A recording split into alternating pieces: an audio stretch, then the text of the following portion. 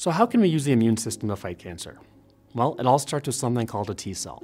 T cells are a type of white blood cell, and white blood cells are what are in your body to help fight infections.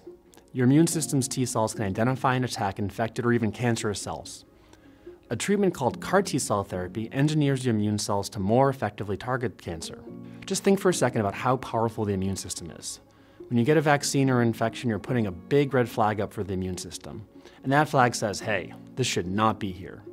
So the immune system goes through its process to identify the invaders and then goes and eliminates them. With CAR T cell therapy, we can actually imprint these instructions and engineer them into cells. And then this helps them identify the cancer cells we want them to eliminate. T cells can last in your body for many years, and they even form something like an immune memory, which means that they could actually give you long-term protection. CAR T cell therapy fights cancer such as non-Hodgkin's lymphoma, multiple myeloma, types of leukemia, sarcoma, and even glioblastoma, a deadly form of brain cancer.